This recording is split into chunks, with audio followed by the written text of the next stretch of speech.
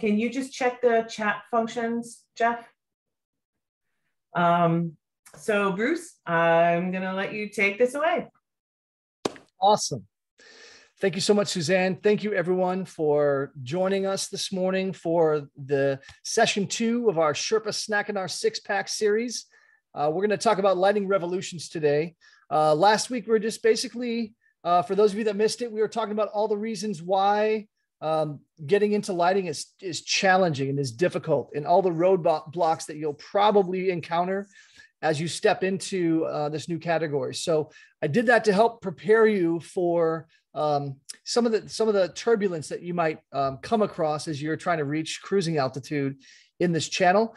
But today, hopefully, this will be something that we set before you that will actually inspire you and excite you to say that, you know what, the roadblocks that I'll have to go past are worth it, because what I'm delivering to people is definitely part of this revolution.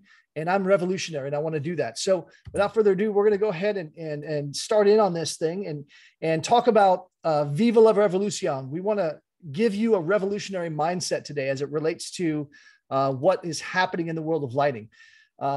Two caveats before we start. The first one is, for those of you that don't know, Jungle Cruise came out a little while ago. We purchased it through Disney Plus. I've watched the movie twice. Dwayne Johnson's amazing. And one of the things that he does in the movie, if you haven't seen it, is he drops all kinds of terrible and horrible dad jokes. And I love the dad jokes. So you might hear a few dad jokes throughout the day. Just please try to choke back whatever vomit is in your mouth from that. So that's the one thing. I'm going to drop a few dad jokes in the presentation today. The second is, I love words. I love the meaning of words. And since we started last week by talking about the definition of what is a roadblock, we're going to continue that throughout the Snack and Our series to really dig into the essence of these words. I think sometimes we don't understand the full meaning of a word without really unpacking it. And I want to apply the word revolution and help you understand why it is absolutely appropriate to use in reference to lighting. So what is a revolution? It's a noun. It's a forcible overthrow of a government or social order in favor of a new system. Okay, so I want you to think about the overthrow of an old order as it relates to a new system that's coming on the scene that you all have an opportunity to be a part of. It's also an instance of revolving. So just as the earth is revolving around the sun, there is a turning that's happening in the lighting industry. And I wanted to bring that to your attention today as we kind of dig into some things here. So, of course, with all things lighting, we have to start at the beginning. First words of the Hebrew Bible is "let there be light," as far as an act of creation. Whether you're a big bang person or a big banger person, regardless, there's a tremendous amount of energy that was released in the form of light. Light is the only constant in Einstein's general theory of relativity. The substance of everything that we experience is relegated to some kind of relationship to light. It is a cosmic archetypal force that we have to reckon with, that most people, even after studying it for their entire lives, are still just scratching the surface of. But that's where we have to begin, and that's what we're going to be talking about today. So let's just do a brief history of residential lighting design through the ages, according to Bruce Clark. So first, the first thing that people designed with back in the day was the sun. It was a very consistent, but yet unreliable device. You just had to respond to it rather than it responding to you. And eventually they developed fire, were able to bring the light inside their caves. And one guy was brave enough to pick up a stick with fire on it. He's like, hey, I can carry the fire with me in a torch. And then while they're cooking all of their buffalo over the fire, all the fat would start to flare up the fire. So like, hey, let's capture that and let's cook that and turn that into light. And let's use fibers now as we dip it into wax and use candle power.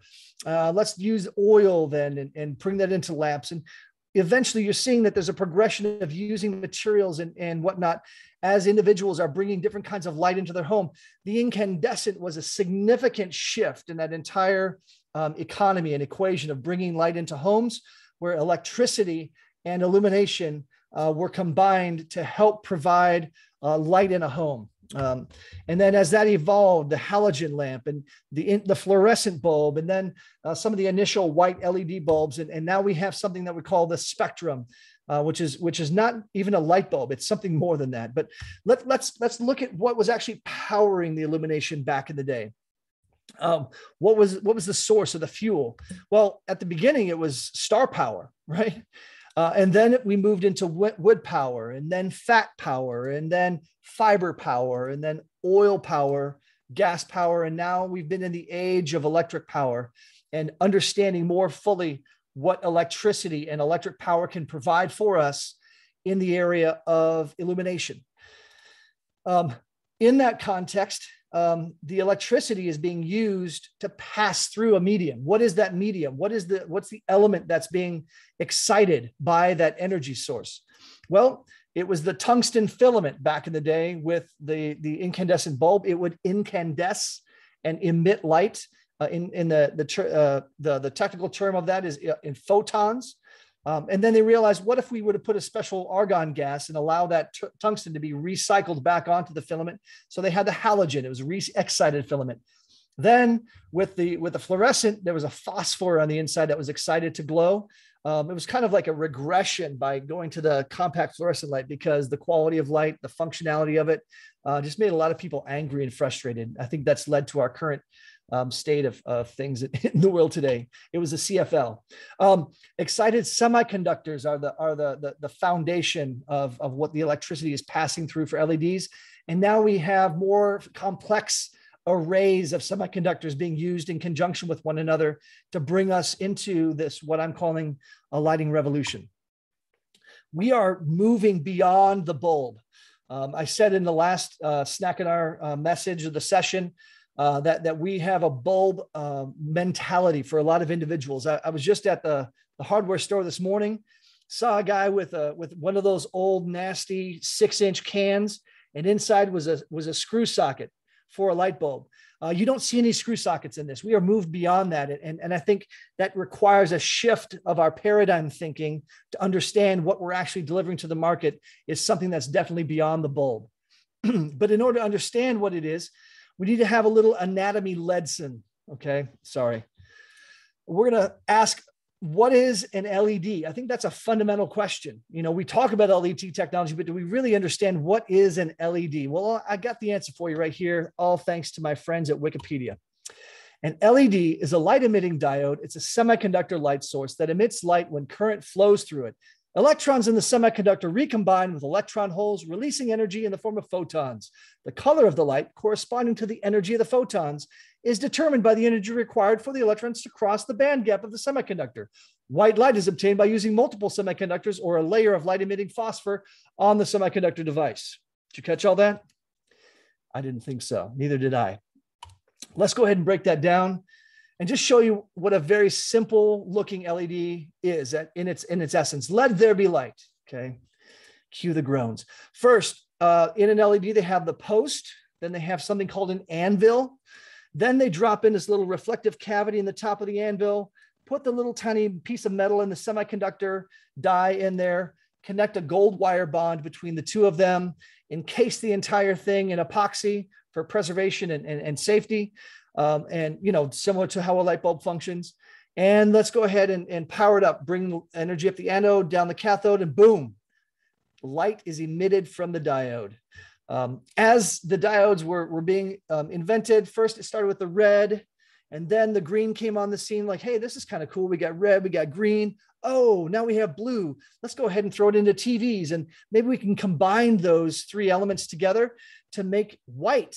Oh, let's do RG and B together to form white. And I don't know if you were ever under any RGB lights back in the day, but that white that came out of it was not all that good. And so they realized that there were some limitations to that. So they decided, let's go ahead and say, you know, the white was just not quite right. Let's see if we can do something else with that.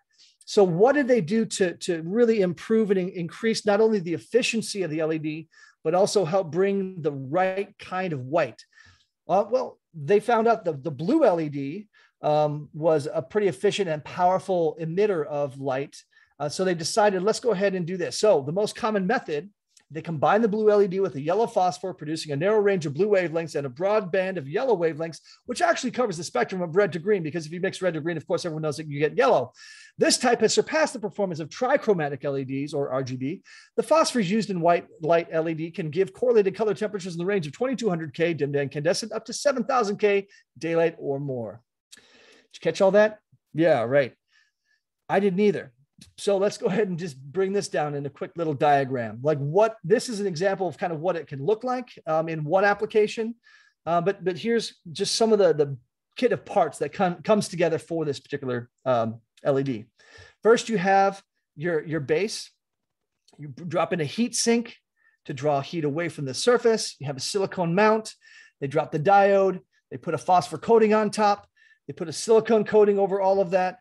Then they connect their gold wires. Then they have their anode lead and their cathode lead on the other end. And then they put an optic lens so that they can actually shape and protect that light as it's being emitted. So they say, let's take it up a notch here with this white type of LED. And depending on the phosphor coating that they put on, allows them to dial up or dial down the amount of whiteness to that light. So that looks more like maybe daylight on the higher end of the spectrum. And maybe on the lower end of the spectrum, it's more kind of amber colored light, sort of like honey, right? So that's kind of the evidence that's brought to the idea of white LEDs as they're moving forward. But beyond the bulb, again, as we're looking at this particular fixture, this is not just an LED bulb. Let's look under the hood, shall we, and see what's going on. First, you have the IC rated housing. So that's a large black box with the bars on there to connect it to the joists of the ceiling. Then you have an adjustable light engine that not only rotates, but it also is angled so that you can aim the light and put it wherever you want to, which is great for our dynamic lives under the ceiling. We don't live static lives. Then they have an interface. This driver plus wireless control for this particular device allows them to actually deliver the right kind of energy to the light source and also control that light source wirelessly rather than through a wired connection. Then you have the RGBW light emitter, R being red, G being green, B being blue, and W being white, or that blue covered with that phosphor coating, all blending together. Then they have an optic to help shape that light. Then they put a lens on there to help dissipate or bring that light to soften it or harden it, depending on what you want to do. Or maybe they want to do a wall wash, whatever. You can do that with that particular lens. Then they have a trim to give it a kind of look and feel like this is what most people see under the ceiling. They don't realize all the stuff that's going on up above the ceiling for that particular device. And clearly, this is not just something that you just stick in and pull out. This is something that's integrated within the fabric of the constructed environment. It's as integrated into the construction as the HVAC system, as the plumbing, any of those kind of things. And that's a shift in people's mentality as it relates to understanding that this is a piece of technology that's going to be with them for a long period of time. But one thing I found out that's even more interesting is that with the particular device that Ketra uses, I refer to this as diodoku, like where they have the diodes, but it's in a Sudoku fashion, where no row and no column has any duplication of any one of those colored diodes. So if you look across, you have green, blue, yellow, red. Then you have green, blue, red, yellow down here. There's nothing that's repeated in either horizontal or vertical, which allows you then to create, when the light is being mixed through all of these lighting up to varying degrees, it allows you not to have any part of it that looks like it's favoring one color over another. So you get a nice even mixture of color that's being emitted from that particular diodoku, if I said that correctly. Forgive me. But how does that actually work? The demonstration of this LED within the process. Every single LED device is low voltage. And what ends up happening then, in order for us to make that work, back in the day when Thomas Edison and Nikola Tesla were fighting with one another, Thomas Edison loved the AC voltage on the higher end. Tesla liked the low voltage. The LED requires low voltage. And so to maintain its functionality. And so we have the conversion of power that's happening from the line voltage to the low voltage side. Within some of the LED bulbs, that's all happening within the base of the bulb, which usually causes that bulb to be longer than most bulbs because all of that driver technology and low voltage transformation is happening within that base. And so even Ketra bulbs, if you look at some of them, it may be a little bit longer than the average bulb simply because of all of that stuff that's being stuck right into the base of that bulb before you have the traditional bulb shape that's coming out from an A lamp on the other end there. So the conversion happens there, and that's how all LEDs function. And so anywhere within this configuration was where you can have a potential fail point and how that's going to work, where the driver has a certain kind of language and certain kind of technological, inner workings. That can also be a fail point as you move forward. But we'll talk a little bit about this as we move on. Okay. With LEDs, there are some cons, there are some pros. Most of the time, people have one point of comparison for LEDs for the most part, and that's the traditional commodity lighting that has been done for ages. And that is the fluorescent, but more so, it's the incandescent. What can the LED do that the incandescent can't do?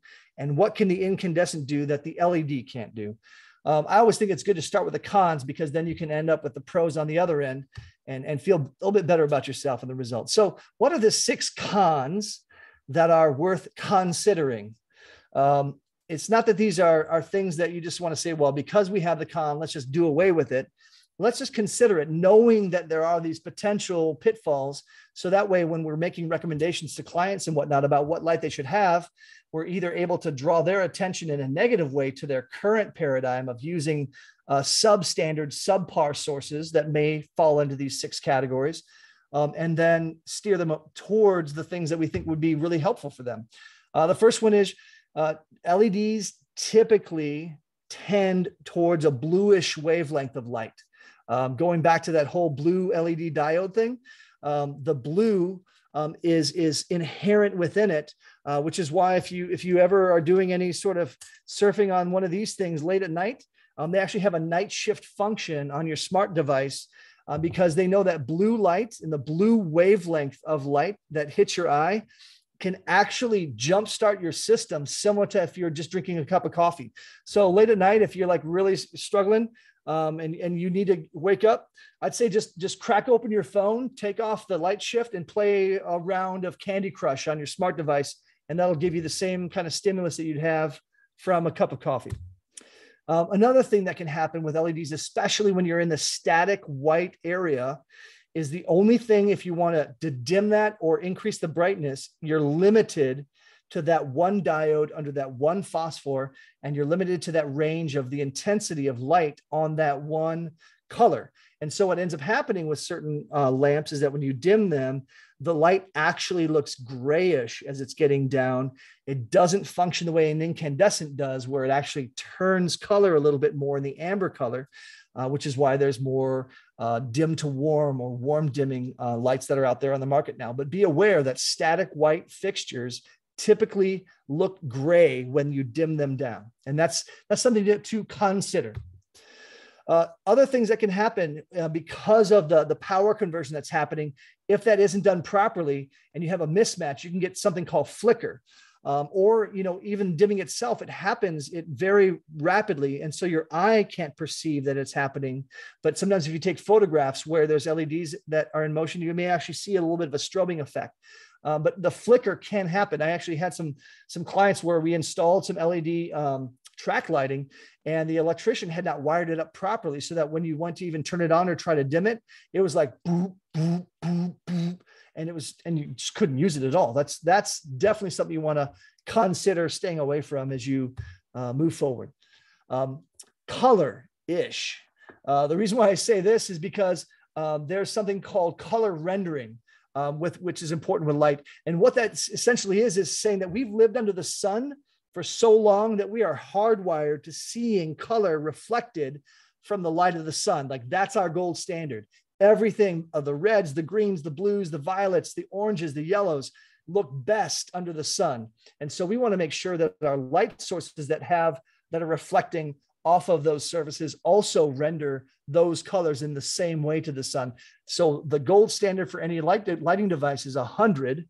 I don't think there's anything, not even the incandescent is 100, but anything in the 90s and up range is usually really good to understand that it's close to the sun. And we're actually moving away from this whole color rendering index thing because it's not exactly accurate. It was good, but there's some better devices out there. But most LEDs, if you want to hold up a tomato under certain LEDs, maybe it doesn't quite look so juicy and ripe. Maybe it looks a little bit like it was been sitting on the shelf for too long. So that's something you want to move away from. This is kind of what ends up, this is what it should look like, right? But sometimes it may end up looking like what's on the screen. We want to make sure that we are rendering color properly. Next thing, with LEDs, because you're using the driver and you want to try to dim it, there's a lot that's happening there with the LED that sometimes when you want to try to turn the light on at a low level, it doesn't turn on at all because it needs a certain amount of energy to kick in for that low voltage side. Sometimes when you were bringing it down at a certain point, it just drops off altogether and just cuts out. Or it will only go down so far and it won't go any further. It's kind of like when you have the squeeze handle on a hose, you want to get just a little bit of water out without it shutting off on you and not too much water. And so trying to find that happy medium sometimes for the driver may not have the compatibility necessary to allow that light to dim fully down to its full capacity and start up and raise up to its full capacity. So you have to be aware of those dimming issues that can affect LEDs that do not have that same effect with an incandescent. Next, hottish. If you notice certain LEDs, they have, all the light diodes on the one side of the surface, and on the back, you've got all these metal fins. Or on, if you've ever seen a LED downlight, you may find that there's something called a heat sink that's on the back that's actually meant to pull heat away from the diode to help promote its life and its longevity. If you happen to have a light that doesn't really have a substantive heat sink on the backside, it's going to tend towards getting hot, and then that will actually compromise the overall functionality of that light. So materials matter, construction matters, design matters, the amount of materials matters that goes into the proper functioning and the longevity of a really good high quality product. So definitely worth considering the hottish side of maybe the cons related to some of the LEDs. Now, what are the pros? We have 6 pros that you should promote. Promoting, you want to promote the fact that LEDs emerged in response to the fact that when office buildings and energy consumption and residential buildings and their energy consumption were considered, lighting and the heating loads that came from lighting all contributed to the energy consumption of the building, because they needed to have more cooling to deal with all the heat that was coming off of incandescent lamps and whatnot. And so they wanted to move into being more energy efficient. Well, LEDs solve that problem in spades, where just this morning I was buying a 60 watt equivalent light bulb that actually only consumed less than 10 watts. So what that means is the same amount of light that a 60 watt incandescent bulb would give off, an LED bulb will give out that same amount of light at a fraction of the energy consumption on the inside. So from the overall standpoint, essentially we have solved the energy problem by and large for how the LED fixtures can cut a ton of energy consumption for projects. And so that's one of the major reasons why we have made and are continuing to make a push in the general direction of LED. Another thing to think about is that LEDs are smallish. If you doubt me on how powerful a really, really tiny LED is, like they can get those LEDs down to just 2 millimeters by 2 millimeters, super duper tiny. But if you doubt how powerful that is, just go down to your local hardware store and buy one of those miniature LED flashlights and then point it at your face and turn it on, and you'll see what I mean. It is small, but it's powerful. But because it's small, that means that the light can be placed anywhere. You can even put like there are now lighting fixtures where there's just a single ring that is illuminated because you have all these little tiny LED diodes within that. And so it's allowing designers to reconfigure and understand so many more potential things that you can do with light that with an incandescent bulb and all the form factors of the incandescent bulb, you just simply couldn't do back in the day. So the smallishness of LEDs definitely is to its advantage. Another thing is oldish.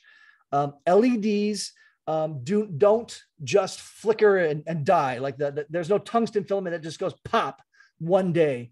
Even if you shake an LED bulb, it's not going, the LED is just going to be like, I love this. I can drive this out all day long. Whereas the tungsten filament's going to go, hey, that's making me feel kind of restless here. I'm going to break. I'm going to fall apart. The LED doesn't do that. And so as a result, it lasts a long time. There are LEDs that are rated for 20,000, 35,000 hours, which is like 10 years of use or 20 years of use.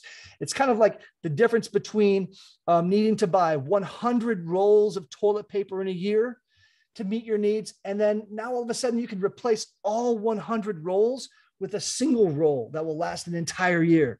It's like completely changing the face of supply for LED fixtures.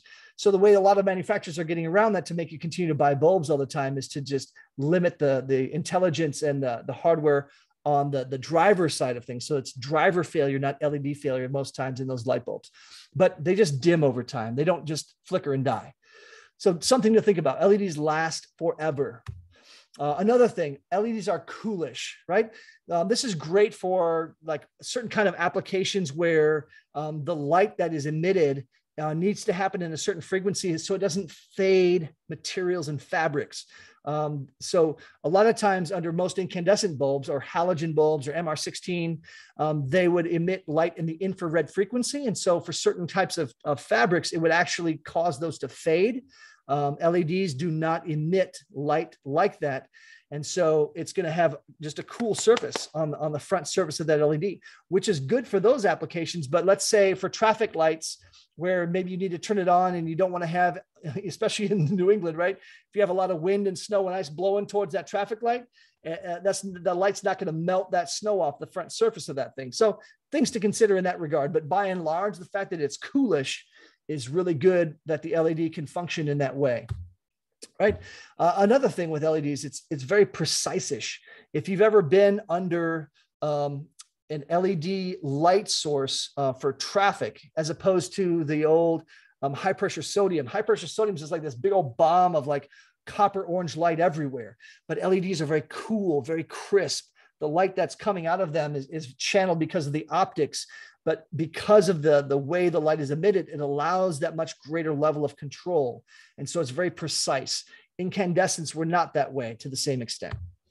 Another thing with control-ish, this is the thing that gets me the most excited. This favors everyone that's a part of the custom integration industry because of what you can do with the LED light itself. You can control it in ways that you never could control an incandescent bulb before. The greater amount of technology that's in the source is the greater amount of control that you have on the back end. If I just have a static white light, all I can do is increase the brightness and decrease the brightness. But if I have something that's fully digitally addressable, fully tunable color, I can do all kinds of crazy things with that light itself. And that's something that incandescents can absolutely not come close to in reference to the LED. With the control side, a shout out to my good friend David Bowie back in the day. Light control to Major Tom. We're going to talk about controls now and what makes the LED and the control of an LED so far superior, and something that I think is really exciting. The precision I was talking about before, the precise-ish. You can, with the sophistication of the level of technology that's put on the inside of that device, you can dial in whatever it is that you want. If you're in a certain setting and the light can do this, you're like, you know what? I want to be stimulated right now. I want it to be brighter white light. Boom, brighter white light is done. Oh, I want my light to be a little bit warmer, a little bit more ambient right now. Boom, that's done. Or if I have a special smart bulb on the side of my face and I want to say, you know what? I want pink right now. Boom, I've got pink light all of a sudden on the side of my face, right? Like it can do that. It can be that precise. And that's something that's kind of special from a controls perspective. Something else with the white, like I was just mentioning, you can adjust the white up or down to get the right combination of white light within a given space to satisfy whatever your particular appetite is for light. A lot of friends that I have that are Indian, they love that daylight, 5,000 Kelvin white light. That makes me feel kind of washed out in blue. But I prefer like more of the amber golden colors of 2700K light. But with the controls, you can adjust to whichever kind of preference somebody has for the white range.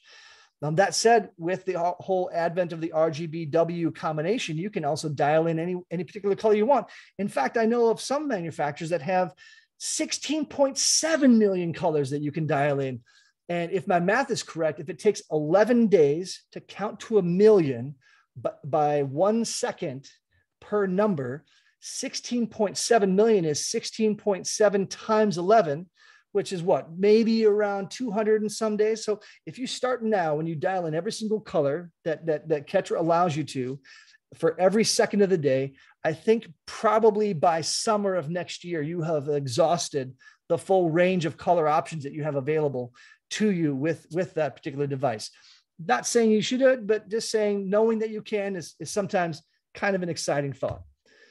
Another thing, let's say rendering. What if I have, let's say, a beautiful portrait of Monet on the wall that's got all these pinks and yellows and purples, I can actually adjust the color of the light to render that to its fullest potential.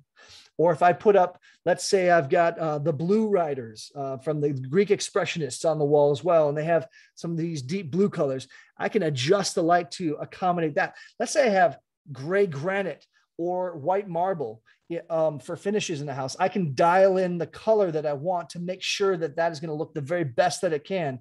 And the controls of certain light fixtures that have sophisticated technology can do that for me. That's amazing.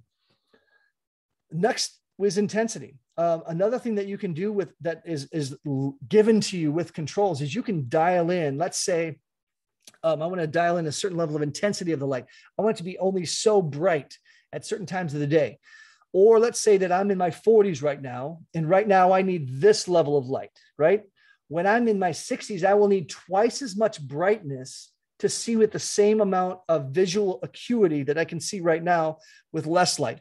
My kids that are younger than me, they need even less than half of what I currently need as far as light. So if they're reading in the dark and I'm like, you need to turn on some lights in here, they're like, no, I don't. I can see just fine. Whereas for me, I need to turn on every possible light in the space. With controls, you can dial in for a client who's, say, in their 40s right now, 80% of what the capacity of the light is. And then as they get older, you can ratchet it up to use the other 20% and have it be a brighter space so that people, as they age in place, have the opportunity to tap into the extra intensity that the control system would afford them for that particular project. And then finally, dimming. Like, you know, with an incandescent, when it dims, sometimes you hear like a little bit of a buzz, potentially, depending on, you know, if you have a good dimmer or whatnot, or just the way that the light works itself. But if you can get down to like 10%, 5%, 1%, 0.1%. I know that Lutron, for all of the lights that they have, everything can get down to 0.1%, which is like if you could take a candle and you put a little dimmer switch on your candle and you actually can dial down your candle. It's even dimmer than a standard candle. It's like super duper dim, like barely enough to see as you're moving around to go to the bathroom in the middle of the night, or you want to have that romantic dinner. And brighten the room with candles. You can just keep everything really low and chill with dimming, and controls allow you to maintain that low level of dimming within the space. It's amazing. It's fantastic.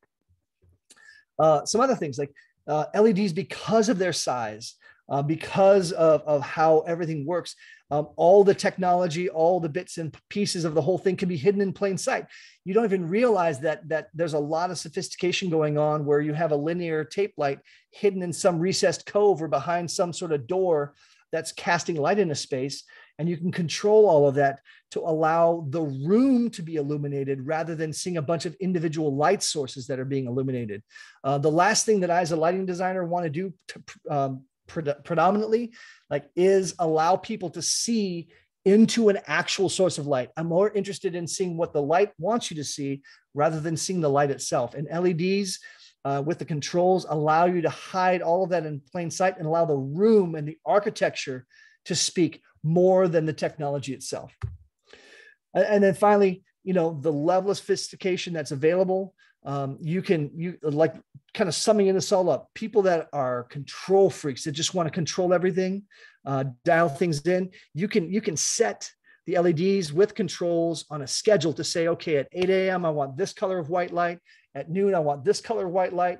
At dinner time, I want this color of white light. And then at 9 p.m. when I'm getting ready for bed, I want this color of white light. And it automatically syncs to that schedule of the day, or even can be synced to the actual movement of the sun on that latitude and that longitude for that area, so that there's a connection that you have still to the sun throughout the day. That controls only can do for you. You're not just going to stand by the wall and like, oh, it's 12 o'clock, I need to go ahead and turn my incandescent light now down to this color. No, that all can happen automatically behind the scenes, because controls allows you to bring that level of sophistication and detail to the entire experience.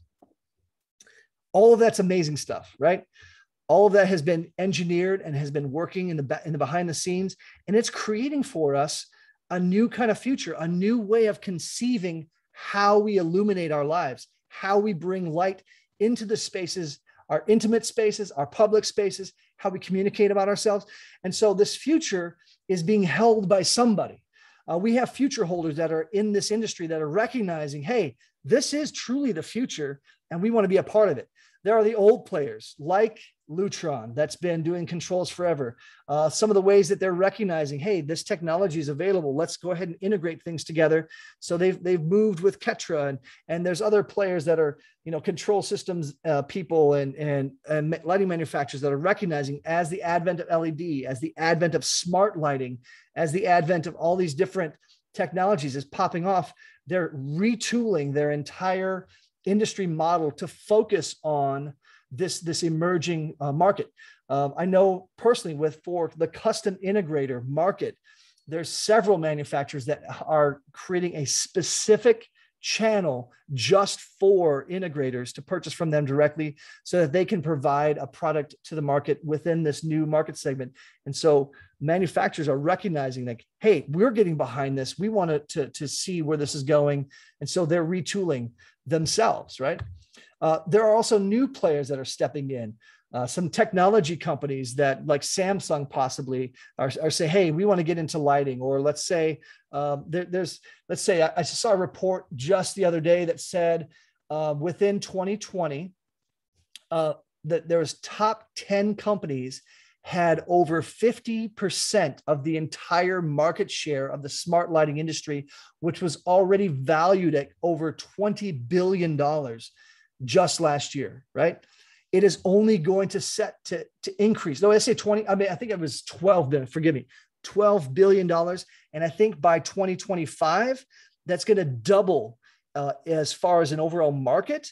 And so smart lighting, and it's creating a whole new appetite for new players to emerge and to enter in. I know Savant is going on a tear right now where they buy GE. They've purchased USAI lighting.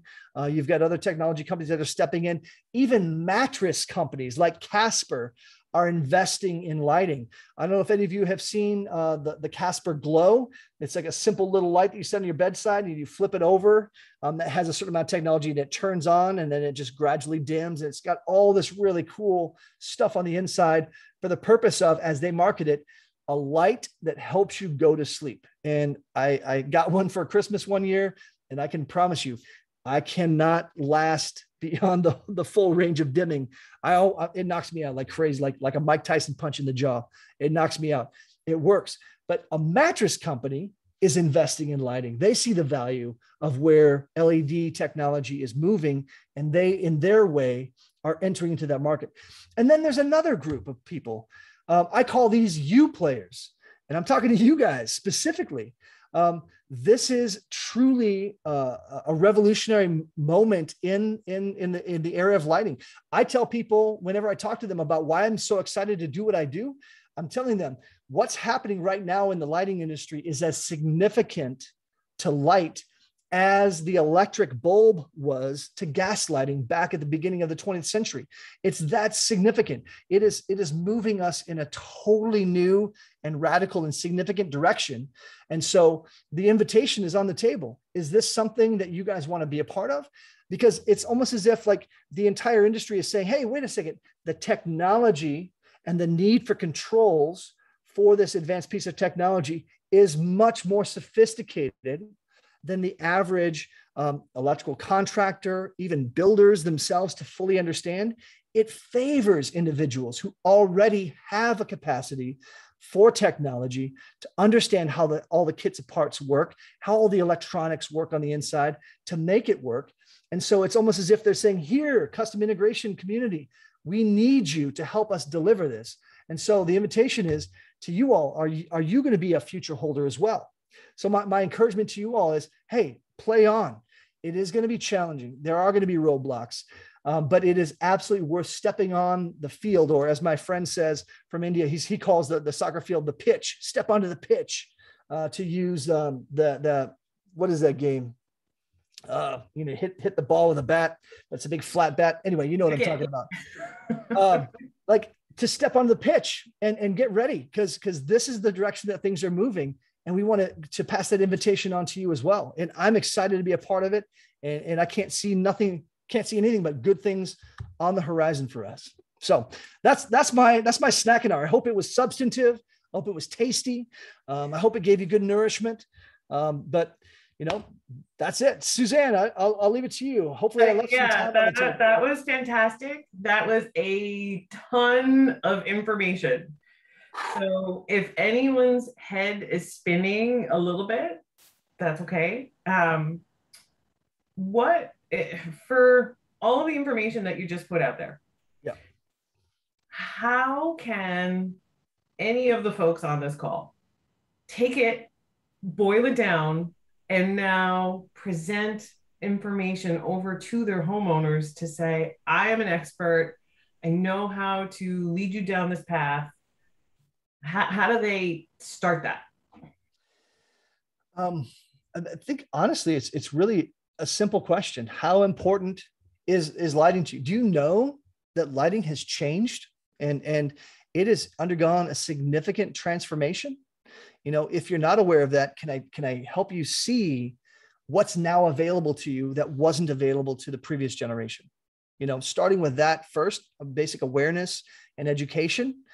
So that it's more of an informative kind of thing, I think is important because once you as an individual start to peel back the layers of all that's gone into the infrastructure of these devices, you'll start to recognize, wow, this is something totally new. This is something totally exciting.